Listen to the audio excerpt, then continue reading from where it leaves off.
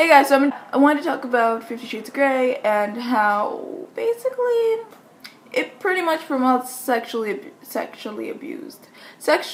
abuse, and it doesn't see it in a dark, bad way, like it's bad to do this. It's seen in a kind of romanticized way, and it's not okay. I think that also self-harm is seen in a very, pretty much, everyone probably knows what the movie's about. I'm gonna not explain the movie or the book. If you don't, Goodreads link down below. You can totally read about what it is. I also put the trailer to the movie. So basically, with the cases and stuff that is going on in the world because of 50 Shades of Grey and just in general, that people are thinking that it's okay to do these things because, hey, Christian Grey did it, why can't I do this in my life? Pretty much the reason why you can't do it in your life is because he is sexually abusing his girlfriend, even though, from what I've read, I only read the first half of 50 Shades of Grey, they're not even officially dating or anything. They're just like, let's sleep together. And it's not okay. Also, Anastasia is really stupid. Like, I like Bella's stupid in Twilight, because, you know, that's who she's, like, inspired by. But no, like, she's extremely stupid. Like, when I mean, like, Anastasia's really stupid, I mean, like, how do you agree to something when you don't even understand what you're agreeing to? And then you try to change the guy. Like, okay, I like you, you're cool, let me try to change you. There's so many bad themes in this book / movie, like what? Apparently the really bad scenes were cut out of the movie, which is great, because, yeah, I didn't even get to some of those bad scenes, because half the book, nothing really happened. Yeah.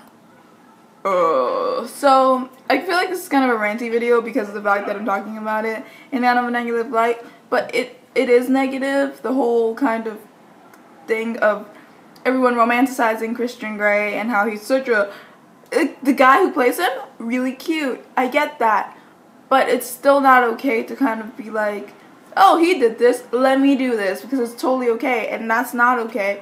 Guys, don't take this seriously. Girls also don't take that movie seriously, because in reality, if you like the idea of someone being abused, like, what kind of person are you? And maybe some people don't understand that people are being abused, because I totally didn't remember this, but basically how he got into this whole thing was because he was a ladies submissive, and pretty much he became this ladies submissive, and that's also, do you realize that if you are under a certain age, consent doesn't count, it's still statutory rape.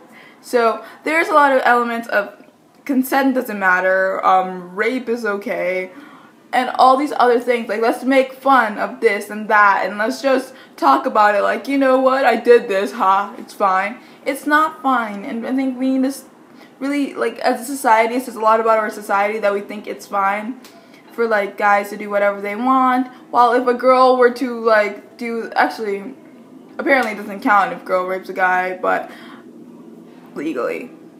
Thank you, law. I'm joking, but, like, there are a lot of things that are really horrible about this, and just don't romanticize it. That's kind of my point right now, that it's not worth romanticizing or committing a crime and actually going to jail for it, because in reality, if you want to recreate these things, know that it is abuse, it is not nice, it is not a good thing to do.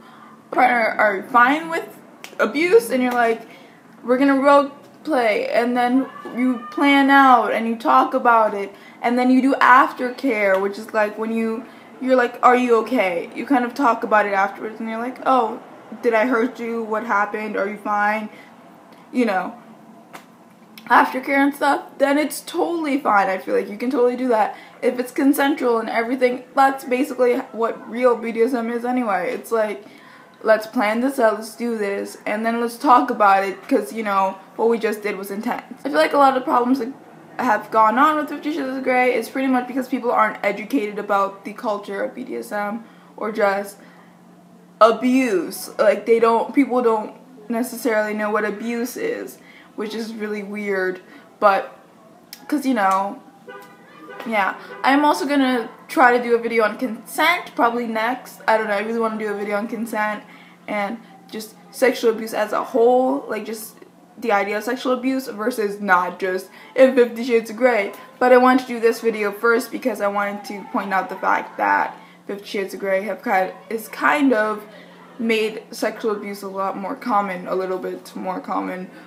in this era of people. So tell me just suggestions for next discussion videos. I am considering doing more taboo subject kind of discussion videos, so if you guys want any like subject or anything, or like a Q&A on something weird, just tell me down below and I'll totally do it. Just not anything like weird as in like film your feet and put it on YouTube. If it's not that, you know. Yeah. But yeah, so also I have my Doraemon background because I actually literally maneuvered that Doraemon into my film, my like thing, because I just really wanted to be in my in the background. So I worked really hard for that. So I hope you guys liked it. I'll talk to you guys later, and hopefully you like this video. Okay, bye. I like it though. It's nice. I guess the wear is just it fixes my posture, honestly. I got this dress and it's kind of fairy cake kind of a dress. It is from the brand.